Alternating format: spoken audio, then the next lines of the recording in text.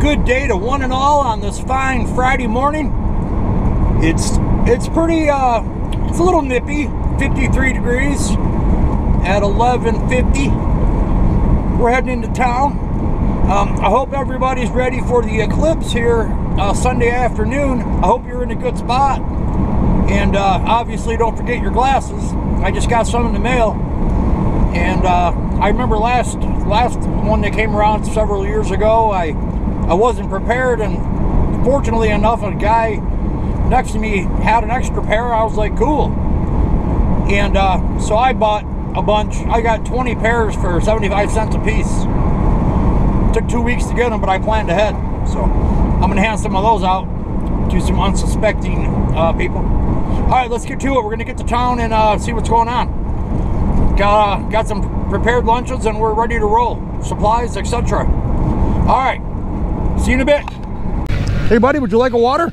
Yes, very much so. I was going in to get one. I got some lunches. You hungry? Oh, no. I'm just out riding around. Okay. Hey, what's your name? Ricky. Ricky, nice to meet you, bud. Here, let me give you a quick card. I seen you walking up the street. I figured you might need some something to drink. Oh, yeah, thanks. I was going in to get some. All right. I'm actually heading to the cemetery to see my mother. All right.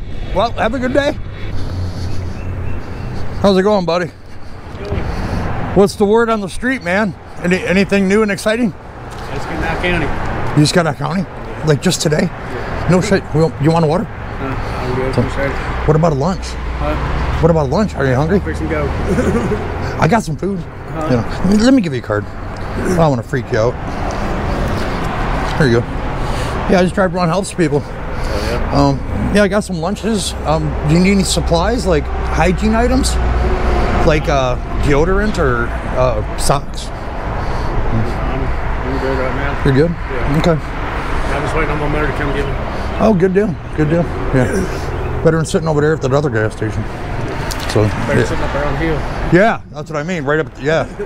Get as far away from there as you can, out of sight. You know. So, how long were you in? That's 50 days. 50 days. So, everything go all right? So, alrighty. Then I'll let you get about your business, wait for your ride, and I'm gonna go in the store. So, all right, you got it, buddy. Are you heading down the road here? Yeah, I'm trying to get to Providence Ministry. Trying to get over to Providence? Yes. All right, hey, go down to this corner right here and take a left. Okay. We can talk. How you doing, sir? Hey, man, how's it going? My name is Michael Whitlow. Yeah, I met you the other day. Yes, sir. And I'm trying to get to Great Woods to eat, and I didn't make it to the barbecue. I know. I was there. I couldn't make it. You know, carrying this here stuff, and I appreciate it. Well, let me move some stuff around. I'll give you a ride over there. Yeah, you can. Does that sound all right? Yes, sir. I know. My mom's got the same one. It folds right up. Okay. Yeah, no problem. All right, give me a few minutes. You ain't gonna bite me. No, I'm going to put him in the back seat. Yeah, okay. I just got to move all this stuff. Thank you. Yeah, no problem. Hey, you want a water in the meantime? Well, I get one when we get there. Well, you want one now? I got some drinks. I get one. All right. Drinks, whatever You want one now? Yeah. Well, what do you want? I got Dr. Pepper. I got Sprite. I'll take Dr. Pepper. All right. Enough said. I got you. All right. Thank you. No problem. Let me pop my trunk here. It's gonna be a few minutes here. I got a lot of stuff. I gotta move around. You like oranges? The hill, the thing roll. Oh yeah. You like oranges? Yes. Here you go, I man. don't know how we're gonna put it all in here. Where you staying, Michael? I'm homeless. You are? Yeah. You gotta. I mean, you gotta stay somewhere. Yeah, I stay back there in Providence. Okay. Like, did they have a shelter over there? Okay, I'm gonna put this in the trunk. The shelter they got is for people been in trouble. I'm not in no trouble. Oh. Okay. And I go right there in the Providence when I eat, and I sleep on the back. That's what I do. Oh. Until the thing get better, you know, income. Right, give me a second. I'm gonna put him in the back. You can sit in the front. You been getting around all right? Yep. Yeah, I'm gonna walk on down there. You're gonna stop. And everybody in the hood, I can tell you that Mike don't fool with dogs. How long you been out on the road, man? I've been since my wife passed away 5 years ago, and everything was took from me. Sorry. Money, houses, cars. You can go that way, to Providence. Yeah. Unless you want to wait on eat light. Yeah, I'll just wait a second. That's just me. It'll be there in a few minutes. I had to go to Chattanooga, but I made it. I got to go back Thursday. And I didn't know this Thursday to Chattanooga, how are you going to get there? But I have someone that I already paid. Oh. They're going to take me, yeah. All right, cool. Cause your friends, where they at? I ain't got no friend. Right. Where your family at? I don't have no family up here. Then with my wife and the stepchildren, grandchildren. Where are you from originally? Monticello. That's in between Atlanta and Macon. Okay. Where there's no Walmart. There's no place where there's no Walmart. It's not. It's not one. If you homeless, you got to make it on your own. Unless you want to go to Macon, Covington, back up E-way. Between Atlanta and Macon, I got some step family in Warner Robins. Warner Robins. Yeah. Yes, sir. I went to school all back then in Albany, and when I moved up here 40 years ago, I met a lady that was 20 years older than me. Looked like Tina Turner. Wow. And the thing went on and stuff. And I said, well, we can't live in sin like this, so we got married. We had been going 30. She passed away at 77. We didn't have a will. December 24, when I got off from work, I told my wife, I'm going to look at Gunsmoke, Fred Stanford, Anna Griffin, take a shower, say my prayer. 30 minutes later, my wife passed away in my arms. Oh, Lord, you be. February, I in Whitfield County Jail for that. So anyway, make a long story short, and more than that. So I went to the liquor store, and I drunk me a pint of gin. And when I got home on Bogle Street, it was a detective card. In the door? On the door. Yeah. I don't want to think about it. I'm the first suspect. 911. Yeah, anybody, yeah. The person who calls 911 and the husband. Or wife. Yeah. Yeah, go ahead. Yeah, that what happened my whole lifetime. Matter of fact, you can have that one if you need one. Yeah. That's what happened my whole lifetime. And stuff like that, you know. And really, it took me 2 years to believe that my wife wasn't coming back. I could be riding in the car, my wife would be right there. I could be in a store, I could see her there, the plain as day. Did the plain as day. Man, that's horrible, man. Yeah, and when I first met her, I said, I always love you till your hair turned gray. She stopped down her hair. And in your vows, it said, until death do you part. It's not like walking in that building and see a body in your own. That's horrible. When I'm the last face she seen beside Jesus, angels, and she didn't want it this way, but it happened. How long ago did this happen? 5 years ago. 5 years ago. You've been on the street ever since? 5 years. Wow.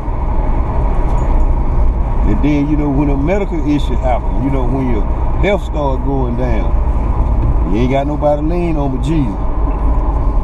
Yeah. When they put that gas on me and all that morphine and pills when I couldn't use the bathroom for 7 days, stuck a capitalist up in my ding-a-ling, it was just like a pistol eraser, and I didn't know that. When I got ready to pee, man, that was so horrible, it hurt so bad. Oh, I'm sure. Muscle spasm stuck me in my stomach for 22 days to keep the blood, you know, from clotting. So in the book before that happened, when I was laying on that table, I said, geez, you done put me to sleep and woke me up for 63 years. Let me be able to get up and walk again. And I can walk. That's beautiful. Yeah. And see, people don't know. People, you know, you got all kind of religion, whatever. So you got to testify every day. You got to ask Jesus to forgive you for your sin. The sin you did yesterday. The sin that you don't do. I know that's the belt. The one you're gonna do. Yeah, the sins you're gonna do. Everybody gonna sin. Somebody gonna get off today with a pocket full of money. They gonna sin. Know what they gonna do? Go to the liquor store. Oh, it's Friday, yeah. Friday. Well, that happens every day. But if you in the big market, a big time joker, you out here searching and lurking. See, I done had all that. I had new car, money. They took that too. And it all went away after your wife died. Went all the way. I can show you right there on my phone, my house right now, it's worth $100,000 and some $1,000. Mine. But I don't get damn penny. Now you think about that. $100,000 and some $1,000. Because when you marry, it become one. them strays on the outside and stuff like that, they ain't no good. Well, that's one of your greatest blessings for a man and wife to be husband and wife. I mean, how did you end up with nothing? I mean, if they... We didn't have a will, right? So when death happened and money involved, people, some kin to you don't even know. And they did what's called a bully act. And I couldn't afford no lawyer because I had to quit my job. Oh, I get you. And then I went to a lawyer and I told him, I said, I could beat this case by myself. I paid him what I had, $200-something. Then he told me, well, we can't beat this case. He gave my money back. That's when it just all this. So it was her kin.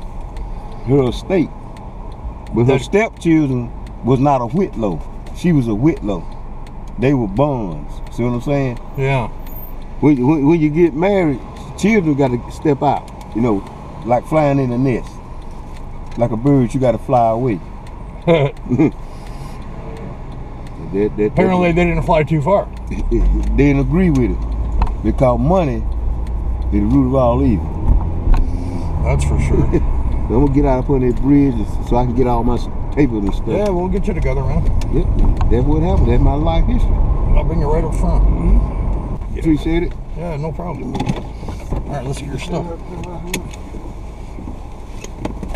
Thank you. Oh, you're welcome, sir. Here you go, Michael. Let me give you another card. All right, thank Just you. to let you know. You gonna be all right? On here, is it? No, just my email address. No, I don't have that kind of phone. Oh, no? You know, the email and the stuff. Okay. All right. Thank you. Well, looks like you're all set up. Yeah. Did you forget anything? Nope. All right. Yeah, man, no problem. Take it easy out there. All right. Nice to see you again. Hey, if I see you around, I'm going to have another barbecue. I just don't know when. All right. So, Thank you. all right. All right. We're going to shut down and see what's up. So we're going to go from there. All right, guys. Just another day out here. So, I'll be back soon. You can count on that.